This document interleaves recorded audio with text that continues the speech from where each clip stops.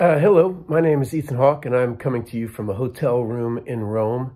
And I really wanted to take a moment to talk about how we define progress. Because if we define progress by the fact that we can all stream our movies from our home and we never have to leave our house and we never have to see each other again, I think we've really lost why cinema and why movies are the church of my choice. Is because of places like the Coolidge, places in America where we go to be together, to share stories, to generate empathy together, to broaden our views and be together.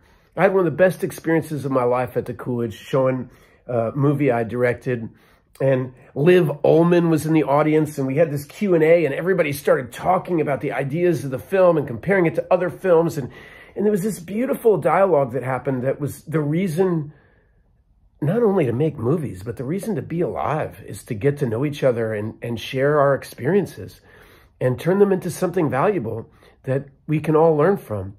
And the Coolidge does that every week over and over again for young people, for older people. And if we don't protect what's valuable about our society, who will? We have to.